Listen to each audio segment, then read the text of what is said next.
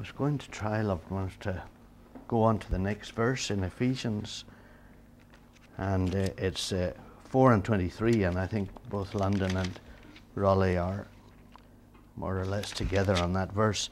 Ephesians 4 and 23, and it runs, it's the bottom of page 1019, be renewed in the spirit of your minds. And the previous verse, you remember, was put off your old nature, which belongs to your former manner of life and is corrupt through deceitful lusts.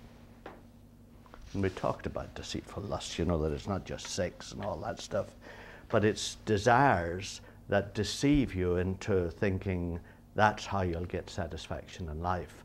And of course, if we had the diagram, I'd show you again how we tend to use our minds, you know, to get satisfaction from all kinds of things. And we try to get a sense of importance from people's attitude to us, and happiness from our circumstances, and a sense of security from the things we own and possess. And those are the deceitful lusts. They're desires that we think will give us the satisfaction that we can only get from God himself. And what Paul is saying is our whole natures are corrupt because of those. They're corrupt. And what I think we don't realize is they're corrupt to the point where they can't help us. And I think that's part of the mistake we make in regard to the mind. We forget that the mind of the flesh is enmity against God. It is not subject to God's law, neither indeed can it be. And we don't take that seriously. We really think that the mind is still able to help us. And that actually, believe it or not, is the heart of what's wrong with the how-to books. The how-to books are very good in many human ways, but they're useless for bringing us into freedom from self, because they work on the basis of a mind that is itself not subject to God's law, neither indeed can it be subject to God's law, because it's utterly, utterly corrupt. And it's utterly used to depending on people and things and circumstances for all that we need. And so the mind itself is corrupt. And it can study the how-to books, and it can study and agree with the how-to books, but it cannot do what God wants it to do. And it will never do it.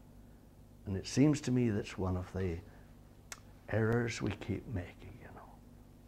And we agree with the Romans 8 and 7.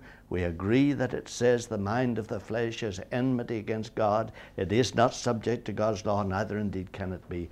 But yet we think, yes, that's the old mind. It's not the mind that I have now. And too often we're living with the mind of the flesh. And that's what we're using. And that's why when we introspect with the mind of the flesh, we get as deep as doesn't matter, you know. This business of getting to the ground of our hearts. We'll never get to the ground of hearts. Why? Because the mind of the flesh doesn't want to get to the ground of its heart. And the mind of the flesh is not subject to God's law, and it can't be. It can't be. But I really think that many of us spend our lives in slavery because we hear the message of victory over sin, and we think we can get into it ourselves. We think we can think our way through this thing, and we can obey our way into it. And we think that somehow or other, with the aid of our minds and the help of the Holy Spirit, we will be able to come into deliverance. And we are still in charge of the whole operation. And we end up self-managing our sanctification, which is impossible. What we end up with is a very, very serious consecration, a very serious setting ourselves apart as well as we can do it from bad things, and setting ourselves apart to God as well as we can do it. So we end up with a human consecration. And we wonder why there's no power over sin. Because, of course, there hasn't been a real act of sanctification. There is only one who can sanctify us, and that is the Holy Spirit. And he is only able to sanctify us when we have faith. That's the thing that comes home to me. I think that many of us listen to the whole message and we say to ourselves, yes, I've got the idea. I've got the idea. It's, as you say, as if my old self had been crucified with Christ. That's it. I have to grasp that idea, and I have to exercise my mind about that, and then I have to exercise my will. And to us, it's still an idea. It's still an idea. I was awake at 3:30, you know, and at 4:30 I was rowing, or 5 o'clock I was rowing. And of course, if anybody's affected by cold English morning, here's the guy that's affected by cold English morning. And so when I headed out there in the shorts, etc., and walked down and then got to that gymnasium, that was the last place I wanted to be. And it was just great, you know, because I set myself right away. That old poor creature that used to be uncomfortable in this situation, that could not produce any energy at this time of the morning when he hadn't slept too well, that old creature was crucified with Christ and is dead and gone. And then, of course, I had a good time on the rowing machine. There's magic in faith. There's magic in faith. It's not just an idea that you were crucified with Christ. It isn't. You were crucified with Christ. And that's the only reason that anything can happen in your life here. And if you keep on thinking that that's just an idea or a mental thought that will help you to exercise your will, you're nowhere near truth. The fact is, each one of us has been destroyed in Jesus. And that thing has gone and is dead and is destroyed. And the only thing of you that really lives is living at this moment at the right hand of God in Jesus. And that is the truth. And then on the basis of that, you use the mind that is in you, that you have in Christ Jesus. You use that mind. You have that mind in you which you have in Christ Jesus. You have Christ's own mind within you. And you use that mind to show you your life and to show you the truth and to lead you forward and to go step by step with the Holy Spirit.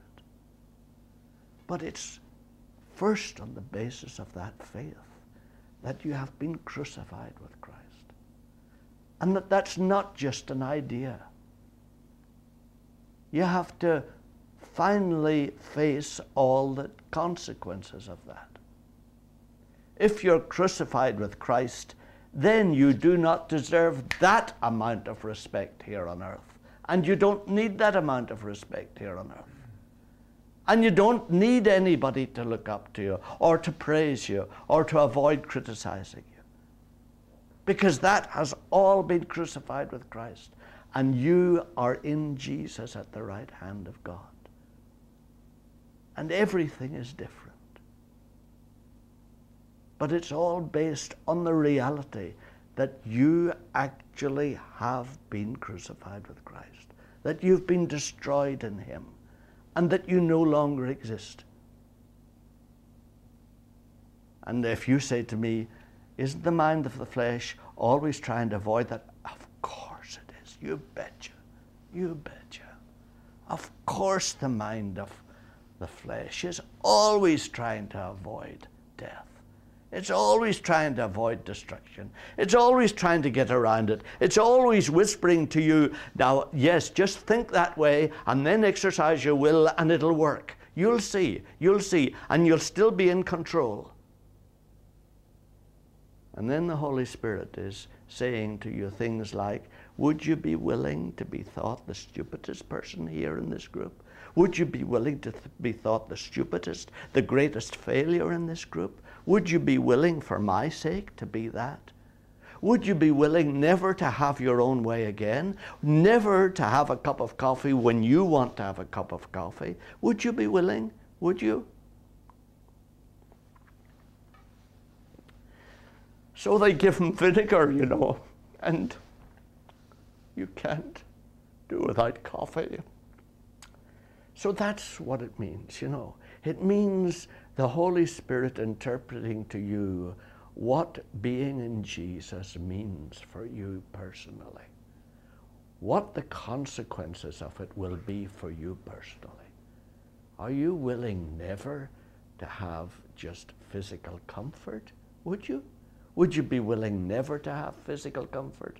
Never to be just as warm as you want to be? Would you be if it were for Jesus' glory?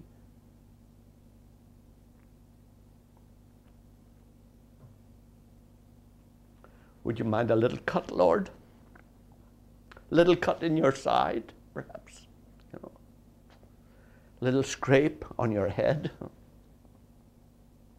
That's what it means. It means you facing Jesus, who bore you to death in himself on Calvary, and saying, Lord, whatever, whatever. Yes, I will be thought of as the dum-dum in this whole operation. I will be thought of as the greatest failure in this operation. Yes, I will be willing never to have clothes that are warm enough, if that's your will. I will be willing never to have complete rest and peace physically, if that's your will. Yes, whatever, Lord. That's what it means. It means getting, well, that's one of the old saints said, you know. You remember the story. He had been seeking clean heart, sanctification, fullness of the Holy Spirit for years. And at last, he said to his friend John, John, I got it. Yesterday, I got it. And John said, how did you get it? And he said, I just got honest with God. I just got honest with God. And I think that's what it is, you know. The mind of the flesh will not bring you through. You using your own head and your own cleverness will never get through to a work that only God's Holy Spirit can do in you. You'll get through to a fine degree of consecration and commitment, but you'll never get through to the work of the Holy Spirit cleansing your heart through faith unless you see that faith is not just believing, it's accepting fully what has happened to you in Christ. It's accepting that fully with all its implications for your present life and for your future life. And then, when you come into a willingness to do that, you experience the light of the mind of Christ within you. And he then takes you on through and into resurrection. But it's vital to see, you know, that it's faith that you have been crucified in Christ. It's faith that that has actually happened. It's faith that you have actually ceased to exist. And you only exist now in Jesus, hid with Christ in God. And then when you come to that willingness, then the Holy Spirit brings to you the mind of Christ and cleanses your heart and then you are delivered from self. But I think that many of you are trying, to carry out that verse, put off your old nature, which belongs to your former manner of life and is corrupt through deceiving lusts. And you're trying to do that by your own effort. You're trying to shrug it off. And there's a certain couple of verses you remember in the New Testament that says that's to try to bring Christ down or try to bring Christ up. And that's often, it seems to me, what many of us are doing. We're trying to struggle up into Christ, or bring Christ down to us. But we're not allowing the Holy Spirit to take us into Christ and up with him to the right hand of God. So it's vital to see that it is by faith. If you by faith, through the Spirit, put to death the lusts of the flesh. If you by the Spirit, through faith, do that, not through your own efforts, and not through a mind that is hopelessly corrupt, and that is not subject to God's law, and indeed cannot be. I know that was important for me, because I just thought, you can think through this stuff, You can think through it, and you can apply it to yourself. And then I realized, no, there is a deceiving spy within me that will always deceive me, and that is myself. And I need somebody from outside to come in and lead me through this. And then it was that I realized, the Holy Spirit is real, and he is within me, and he is able to lead me out of this and lead me through this. And a person has to come to that place where you see that you cannot do it yourself, that it has to be the Holy Spirit, and that this is something that God has already done.